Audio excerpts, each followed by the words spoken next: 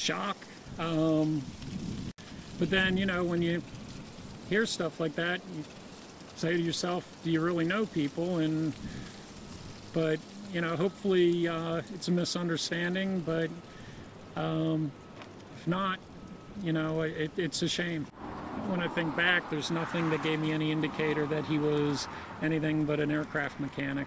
He was always kind. When our cat was sick, you know, he helped us find a vet. You know, he'd go out of his way to help people. If he's gotten himself in some kind of mix, you know, it's too bad. He really did seem like a nice guy.